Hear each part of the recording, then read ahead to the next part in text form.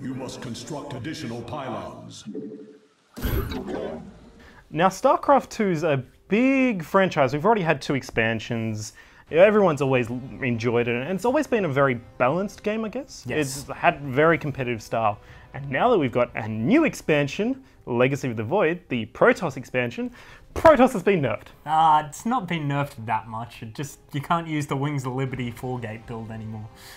Shane's very sad about that. But with a new expansion does come a new campaign, lots of new units. I personally love the Blizzard Starcraft II campaigns because it's always a very cinematic experience. All the missions are very varied in what you can do. I've seen a lot more hero missions this time around. I guess they're trying to get people into the MOBA hero experience, having specials that are QWER and that sort of thing. But a lot of the missions were a lot of fun, and especially the way you can customize all of the units.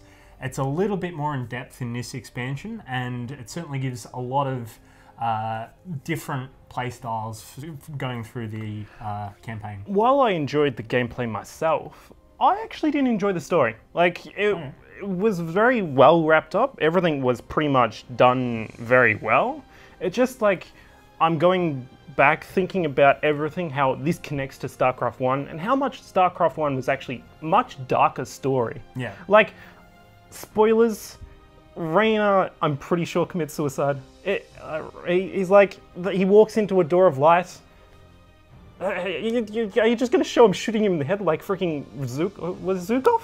I can't remember, the Brood War one. But it's just like, it's a dark game, it's supposed to be, but you just don't want to show it anymore because it's, you know, everyone saved the world, oh goody.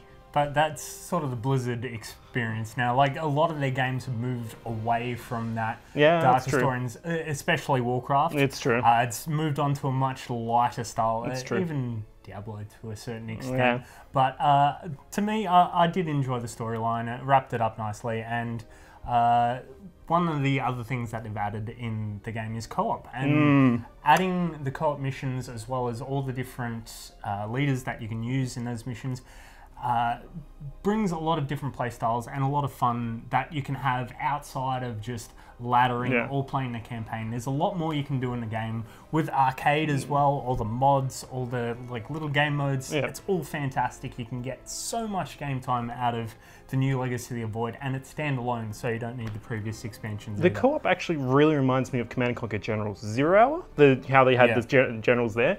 That's something that many people really loved, and I think a lot of people will love it in this game. I think if you're probably new to StarCraft, it's actually a good place to get on to.